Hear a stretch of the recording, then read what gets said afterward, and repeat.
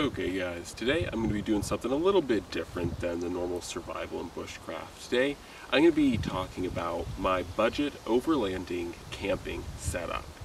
Now, when I say budget, I want to make it clear that this isn't a cheap way of doing this, but it's a cheaper way. And what I mean is that if you look at a lot of the truck tents, the tents are designed to set up on trucks over their beds and such, usually run about anywhere from $2,000 to $3,000, sometimes even $4,000. And this is my way of creating a budget solution if you are a one-person camper. Some people may say, why not just camp on the ground? And that is a good point, but with some of these overlanding trails, like this one in particular, the ground is extremely uneven and you really can't set up a tent on it. In addition to that, sometimes the ground may be too boggy or wet for you to effectively set up a tent. So while this may seem like just a tent that you put on the ground, there are some valid reasons why you might want to have a setup that can go into the bed of your truck, like this.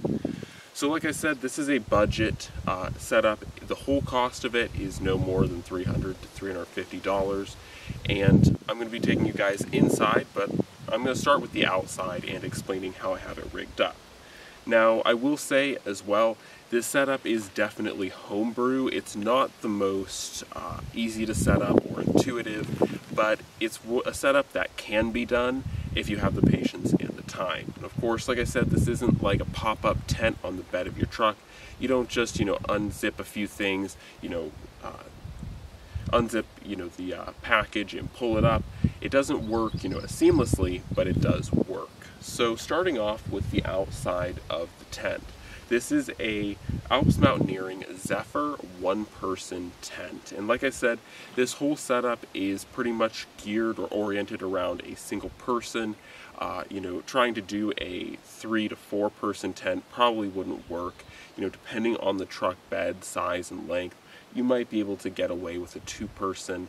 Like I said, this is a 1-person and it fits just fine in the bed of my truck, and I have a 6-foot bed on a Toyota Tundra. So that is kind of the rundown for this. Like I said, it works well, and the actual tent pegs come right to the kind of seam where the tailgate and the end of the bed are. So that is the outside of it. Now, of course, as you can probably tell, and maybe you can even hear, it is a pretty windy day. So in order to make sure that the tent doesn't just blow right over, I do have all 4 of the guy lines out and taut, kind of holding the tent in its own place. This is where part of, like what I was saying, this does take a little bit of time and effort to put up. You gotta have guy lines, of course, to make sure that your tent isn't just gonna blow over in the bed of your truck in the middle of the night. So it's not seamless, but it does work. In addition to that, so what I did to make the front of this tent work is, once again, another very homebrew solution. It's not the most professional, but because of where I'm camping, it's extremely rocky and I couldn't get tent pegs to go into the ground. I just legitimately tied off the corners of these at the front of this tent to 2 big rocks on the ground. Once again, not a perfect solution, but it gets the job done well enough to give me what I need. And of course, I have a little bit of shade over here for some drinks, and I have this wide open so I can get some air into the tent. So that's kind of the outside, and I'll take you guys around, showing you the whole, what it looks like, from not just a front perspective.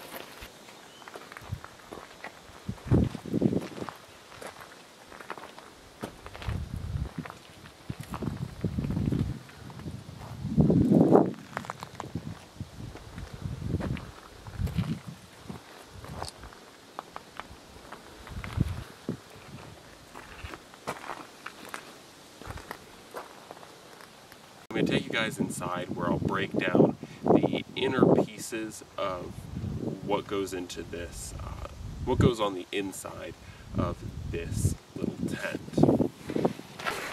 Okay guys, so sorry for the lighting being a little bit poor, but now let's talk about the inside of this tent. So like I said, this is the Zephyr 1-person tent that I'm in right now. And you can see that it comes basically right to the edge of this tailgate. Now on the inside of this tent, what I have is 2 things, and I wanted to keep it really basic, budget-oriented, and simplistic to set up and take down. So what I have underneath me is a Sea to Summit ultralight long air mattress, and it's nothing particularly fancy. It's not insulated, though you could go for that if you wanted to. However, I primarily set this up as a summer setup, so I didn't really think it necessary to have an insulated air mattress, especially being the fact that we are on a back of a bed of a truck, so you're not going to be dealing with as much loss of heat due to the ground, especially if you have a bed liner like this truck. It gets plenty of hot itself. So I have a Sea to Summit, like I said, air mattress here, and then on top of that I have just a wool blanket, 100% wool army. Sorry, I have 100% wool army blanket here, and this can be used in two capacities. In a really warm situation like it is right now, I have it down as an extra layer to help cushion me against the bed of the truck, and it also acts in another capacity. It can act as a covering, as an extra layer of warmth should the temperature change or should the climate change and I need that extra warmth. I have the wool blanket. So next to that, like I said, it's pretty basic in here. There's not too much. I just have a generic Chinese, non-name brand, 40-degree rated sleeping bag here. It's nothing special, nothing crazy and cool, but I wanted to test it out and see, how well cheap sleeping bags work. And so far, I've done a few nights with this thing, and it works just fine for me. So, it compacts down fairly small. Not super small, but it compacts down small enough for me and what I need. So yeah, so that's this thing. Being the fact that this is a truck setup, you don't necessarily need really small, really light kind of equipment. In fact, if you were going to spend more money, I would go over to things that have a better emphasis on quality and durability and run. I think it's a pretty good setup. I like the way it turned out overall. I think it went pretty well.